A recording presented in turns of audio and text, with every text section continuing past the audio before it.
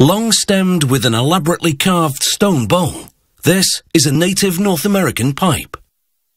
Historically, it was reserved for special occasions, such as the signing of peace treaties, which is why European settlers called it the peace pipe.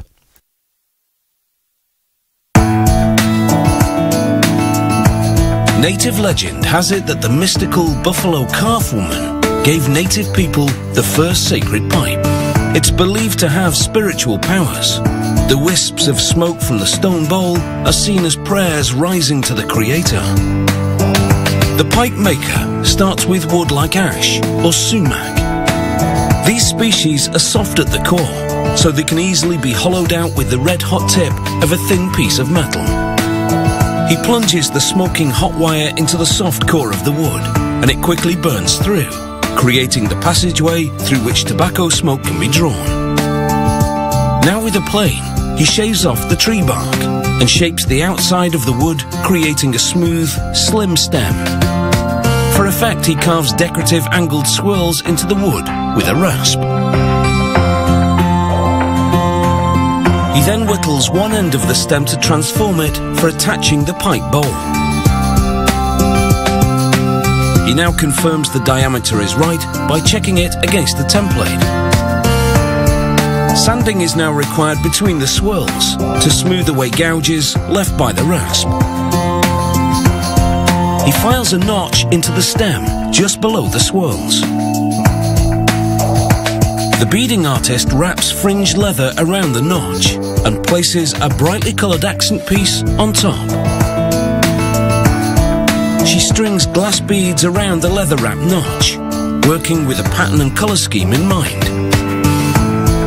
Years ago, Native Americans obtained beads through trade with European settlers and threaded them onto pieces of animal sinew using a needle made of bone. The colours of these beads can really make a statement.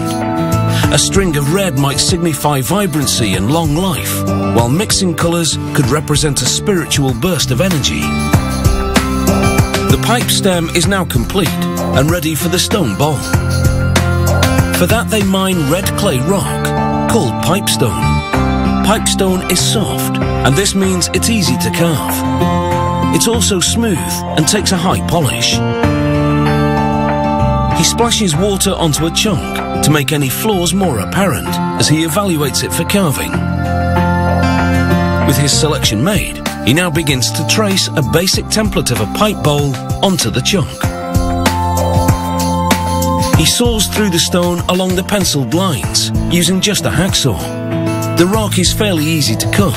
It's essentially compressed clay.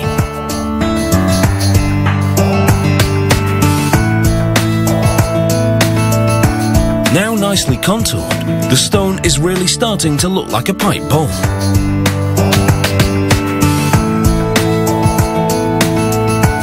With a series of finer tools, he flattens one end and then sculpts the shape of an eagle head onto it.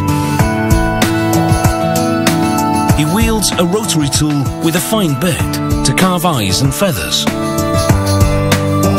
Traditionally, natives use sharp flint or bone to engrave details.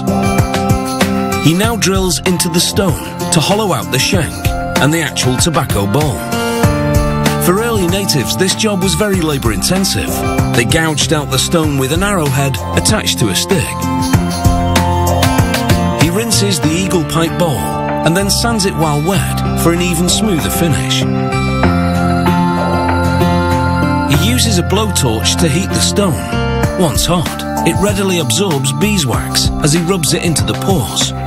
Beeswax gives the pipestone bowl a nice satin sheen.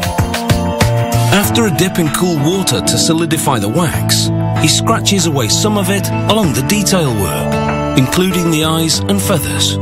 This adds definition and contrast. After a bit of tinkering, the wooden pipe stem fits snugly into the stone shank. He peers down the pipe to confirm that the stem is perfectly aligned with the bowl. This sacred pipe is now ready for any special occasion. They've used a combination of traditional techniques and modern power tools to produce this pipe, reconciling the ancient and new in perfect harmony. I'll smoke to that.